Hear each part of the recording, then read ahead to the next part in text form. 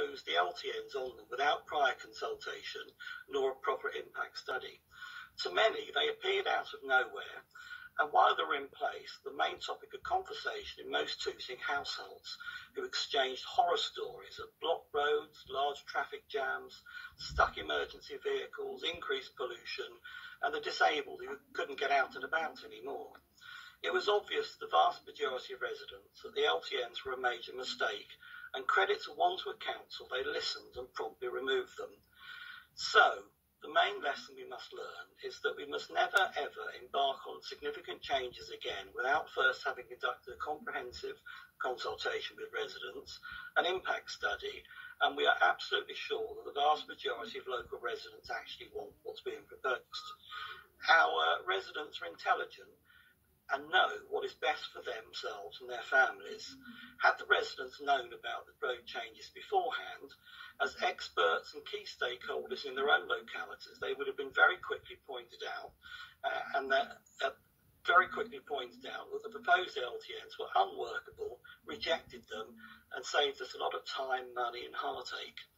Another lesson to be learned was that if you mess around and block roads, someone else will suffer the consequences, the butterfly effect personified.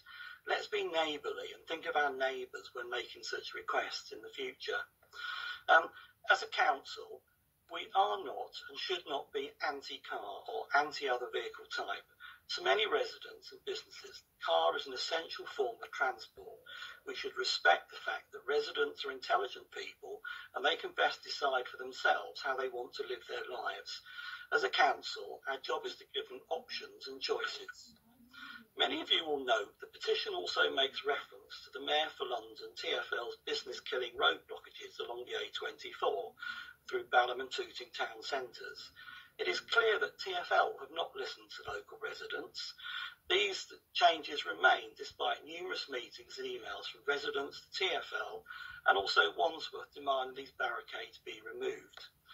TfL's poorly designed road changes have caused increased pollution with traffic jams, emergency vehicles frequently getting stuck with few places to pass.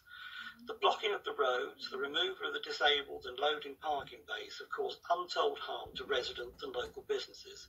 If you get a chance, take a look at some of the videos that the One Wandsworth team have produced of local business owners and you'll see firsthand the pain and the harm that the A24 road changes are causing.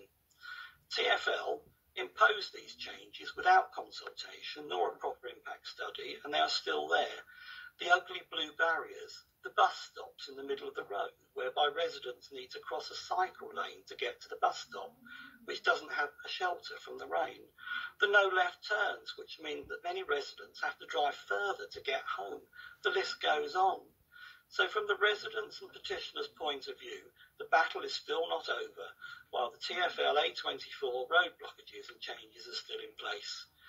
Many residents are livid that their local councillors along the A24 road in Bedford, Tooting and Gravely wards are not helping them, and the GLA member has her head in the sand.